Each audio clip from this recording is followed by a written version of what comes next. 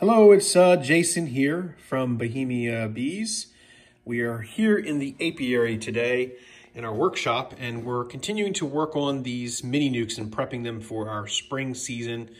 We're going to be using a lot of these foam nucs for having our queens here locally mated, and we want to make sure that we can have them set up and ready for that time frame. So one of the things we've talked about is, prepping these to ensure that you can load them up with bees. We just recently did a video on how we're going to take the frames and have them drawn out in a larger, stronger colony and do a transfer of those bees, those nurse bees, on that frame into this nuc, rather than doing the traditional method of flipping the nuc over and dumping bees in it, and all the parts and pieces, as you can see, fall out of it. So that's just different ways of doing it. One of the things that we find is a challenge as well is keeping these small nucleus colonies well fed. Naturally, they don't have any honey stores. They're just going out to gather nectar in the spring and during that time frame. And that queen needs plenty of resources. The queen cell that you place in here before she emerges, as well as when she emerges, and during the period of time when she's going out to get mated, coming back, and then laying in these small amount of frames for inspection to see how well she was mated based on pattern and various other things.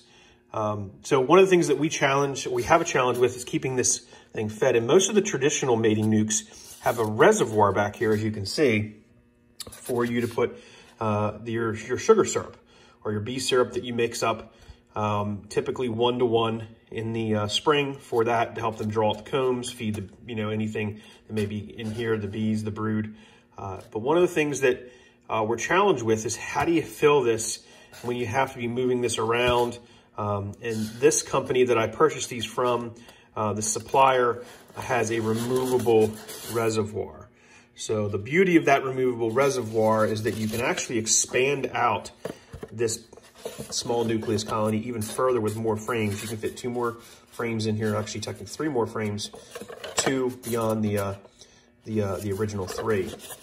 This allows, if your nucleus is growing quicker and faster and you're on a heavy nectar flow and you don't need to feed them, if they already got reserves in here, you can actually do that. But one of the challenges you have when you are feeding with these smaller nucleus or mini nucs is having bees drown in this back half. So an idea that we've come up with that works, going to work pretty well for us, we hope at least, is that we're going to do a modification to this unit. And in the past, we've taken a bit of hardware cloth like this screen, and we placed it down in the actual unit. You can do that, that's just fine.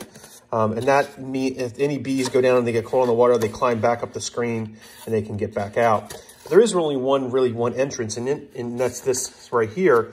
And it does have a mini queen excluder on it, and that prevents the queen from wandering up in there and then drowning, which is detrimental to the colony. You don't want that to happen. So that's a good preventative measure. But the other bees can still, worker bees can get in and out of here and potentially drown with any pool of their own feed. So one of the things that we're going to try out and use this year that we think is going to work real well is that we're going to utilize just a few corks. We have feeder buckets around the apiary, which we showed you a link to. I can show you a link to how we made those.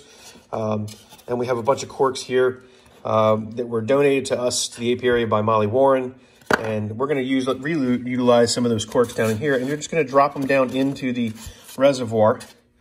And we're going to fit them. They fit actually quite nicely, which is interesting. So they're sitting down in there.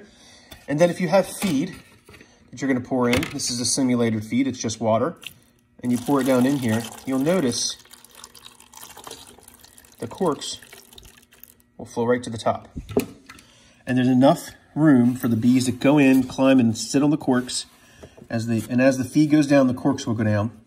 So it's just another way to help try to prevent the bees from drowning. It gives them something to stand on, to drink the feed that's in there as it goes down. In an easy way, a little hack, I guess you would say, as my kids like to call it. It's a bee hack. So that's the way we're going to do it here at the Bohemia Apiary to prevent our bees from drowning. If you have any other ideas of what's worked for you in these mini nucs, then definitely share in the comments below. Provide us a link, send us a message, but subscribe to the channel and share this little hack, this little bee hack for anybody out there that may be utilizing these mini nucs and don't want bees to drown in the feed. You can do this in a larger feeder as well, inner feeders that maybe you use in your other colonies, but this is where we got the concept, and we're going to apply it here to these mini mating nucs. So there we go. That's how we're going to do the mating nucs this year. Just a little bit of an additional amount of information for those that are following along. Continue to watch as we work with these, and we'll show you more videos related to the mini mating nucs and other great videos here at the Beekeeping Apiary, where beekeeping is definitely more than a hobby. It's an obsession.